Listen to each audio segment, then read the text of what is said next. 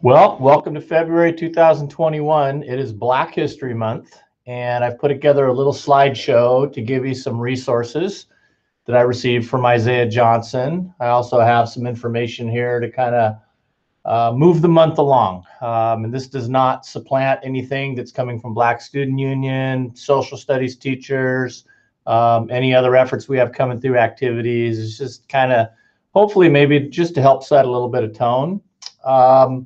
There is a group out there, and I think they've been around for about 2 years, and I've got a short video that I'm not going to show here. I'll give you the link to it. It just comes out better when you can watch it on your own than kind of having the the videos that we do on these recordings, because they get a little choppy.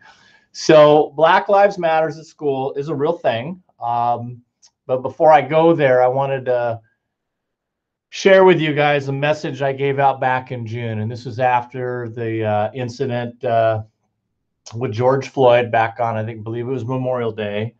And I pushed this statement out, and I wanted to revisit it because it is very localized to our school. Black Lives Matter. At our school, I believe a safe and caring learning environment is strengthened by embracing diversity and respecting self and others. I believe relationships and a sense of belonging are key to learning, and that every adult in the district is a mentor to students. I believe students, families, and staff can thrive in a community rich with partnerships, support, and resources. At Auburn High School, we aspire to and are doing the work so that Black students, families, and staff will be able to say that the above is our truth. So I pushed that out back in June, and doing everything I can. And I know that we have a lot of people helping with this, but to really make sure that this is the reality for our students of color. It's a great school, and we want it to be a great school for everybody.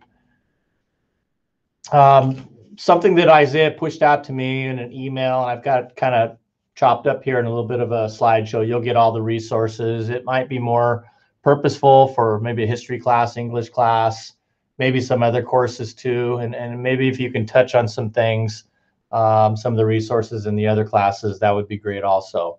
So a year of purpose, a year of practice. So the week of February 1st through the 5th, it's two things. It's National High School Counselors Week, so make sure you send your love to our counselors. They've been working so hard to get the kids in the right places. And then also, it was declared back in, I think, 2019. The first week of February is going to be for Black Lives Matters at school. So with that, I've got two resources. I've got these on this slideshow, on this particular slide, and then on the very end, they're also there, so you don't have to race back through it, and you'll get a copy of this. So you got a Black History Month resources. There's tons of stuff there. And there's also a Black Lives Matter school resource, and this came directly from Isaiah. So go ahead and take a look at those at your leisure. I wanted to bring some of us back to not quite 4 years ago, but if you were here 4 years ago, you'll remember this group of kids. They sat up on our stage in the PAC. We had a staff meeting. We gave them some prepared questions, and we learned. And the students shared some of their own truths about Auburn High School. So a little trivia question I have is, if you were there, do you remember an observation made about who may have been missing? And it was an observation made by a teacher. And basically, if you weren't there, you won't know. Or if you look at the picture, you might realize who wasn't there. We tried to get a very a group of kids who we felt were making their way around school fairly well. There's freshmen in here, there's sophomores, there's juniors, there's seniors, kids from all of our different racial subgroups, and kids that I knew were going to be willing to be honest and speak their truths.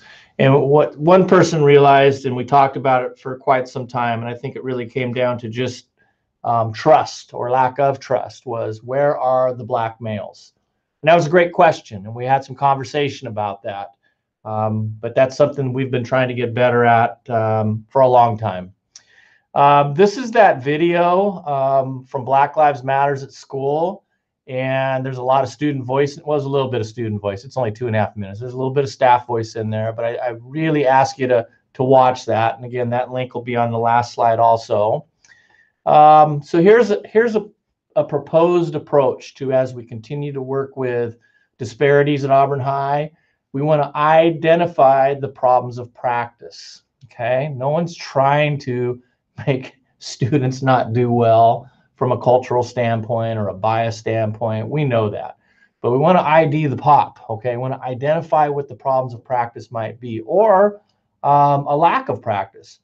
So we want to identify the barriers and the challenges that exist in policy and in practices. Okay, that could be in a classroom, that could be in the principal's office, that could be in the main office, that could be the entire institution that we call education. What are the policies and what are the practices? How does that look to others? And I really want us to really filter through the two questions of who's benefiting when we set up our practices, our social contracts, our school-wide behavior practices, and who is not benefiting. And are we taking everything into consideration? So we want to shift over to identifying solutions, be open to and acknowledge disparities. Think about the role I play in making AHS the very best school possible for all students. And I probably should have put staff in there too, because this isn't just about students. We do have staff of color that we want to make sure we are supporting. It's not about tolerance or inclusion as much as it's about belonging. Okay, so really think about that.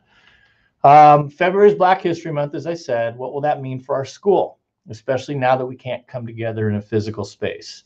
What will this mean for AHS, a school that is 10% African American Black students, a school that is 71% students of color? What will their experiences be this month?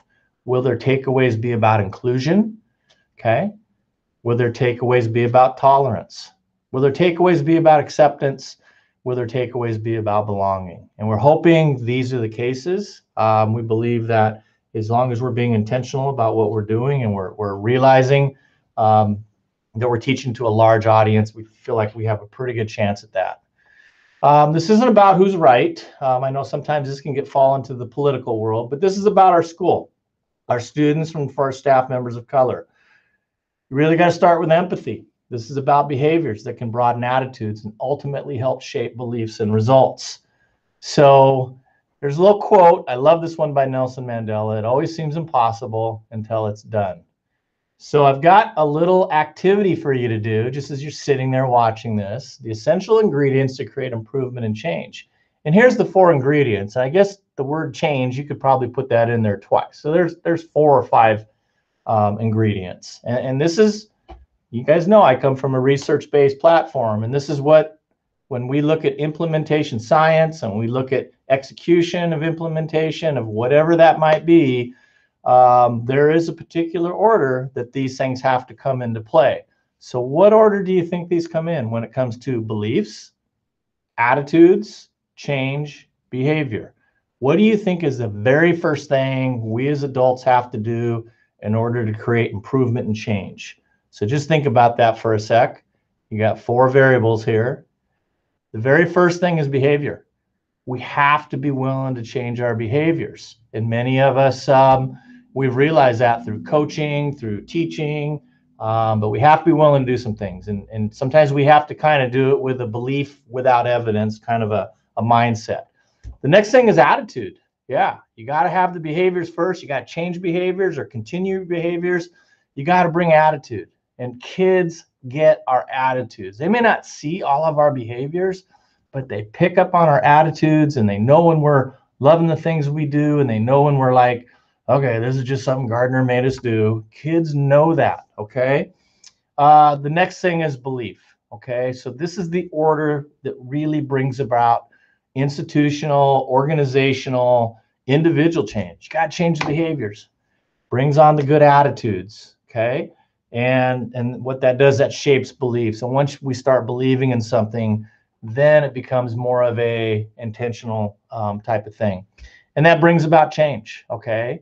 I've thought about this a lot when this was first introduced to me, and I thought about some of the things that I've been involved with in the years I've been in education, even around my own home, and some other endeavors I've had. And really, until you're willing to change your behaviors or really say, I really want to be more intentional with what I'm doing, the rest of the things really can't follow. So I want to share a few more things with you, then I'll call it quits here. Did you know that last year's graduating class at Auburn High, our Black students had the highest percentage on-time grad rate. They were above 91%. As a school, we were around 87%, 87 point something. Okay, but it was our Black students that had the highest. That's never happened here before.